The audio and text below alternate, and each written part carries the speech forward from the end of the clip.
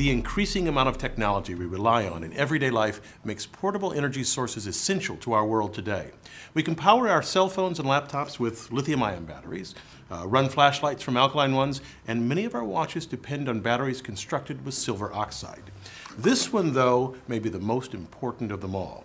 Now, I know it seems a clunky, old-fashioned thing. It was invented in the 19th century, but it still makes our world move by starting our cars, motorcycles, and trucks. No wonder it's the best-selling battery.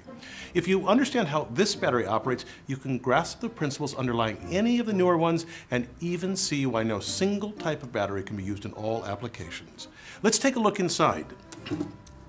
The first thing to note about this motorcycle battery is that it's heavy. That's because it's tightly packed with lead and lead oxide sheets, both of which are very dense. This is a cell from an identical battery, and you can see the lead, and underneath this, the lead oxide. They alternate throughout the interior. So let me show you how they store electricity using just 2 plates. So I have here a lead plate and a lead oxide plate from the battery, and the sulfuric acid. And now watch what happens when I connect the leads. The LED lights up. A current flows from the lead oxide cathode to the lead anode. The lead gives up electrons, which the lead oxide accepts. This exchange turns both plates into solid lead sulfate. Now, let me measure the voltage difference between the 2 leads.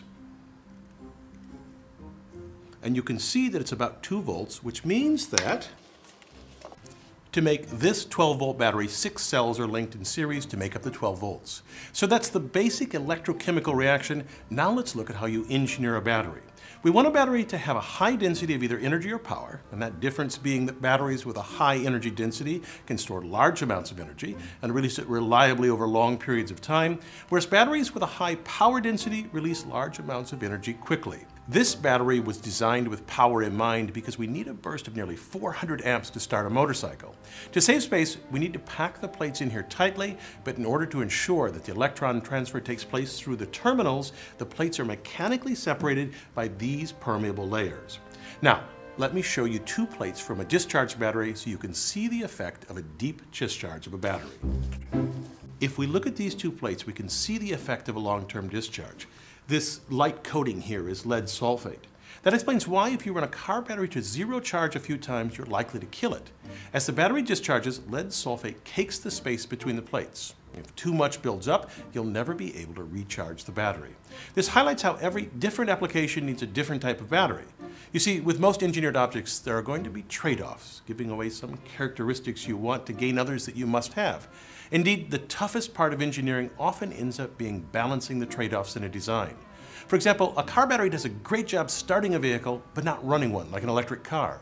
Nor is it a good candidate to store energy from solar panels in a house. There, we harvest energy from the sun, charge up the batteries, and then use the stored energy in a variety of ways until the batteries die, and then recharge them with the sun's energy. For this use, you would use what is called a deep cycle battery. As the name implies, this battery's capacity can be largely used and then recharged easily. To convert an SLI battery, like used to start a motorcycle or a car, into a deep cycle battery, we do 3 things.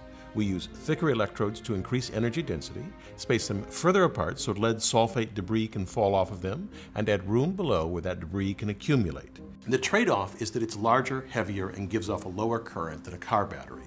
It would seem that we'd want to get rid of the lead-acid battery. It poses a significant environmental risk if disposed of improperly. We still have the 19th century lead-acid battery because of what nature has handed us. Plentiful electrode materials, lead and lead oxide, both very high in conductivity. Once we arrange these materials correctly, we have a cheap battery with a high power density. No other materials found in nature meet these criteria so well, which means that with current technology, it is extremely difficult to overcome this barrier. That's why 19th century technology is still the go-to for starting our cars. I'm Bill Hammack, the Engineer Guy. This video is based on a chapter in the book, 8 Amazing Engineering Stories. The chapter features more information about this subject. Learn more about the book at the address below.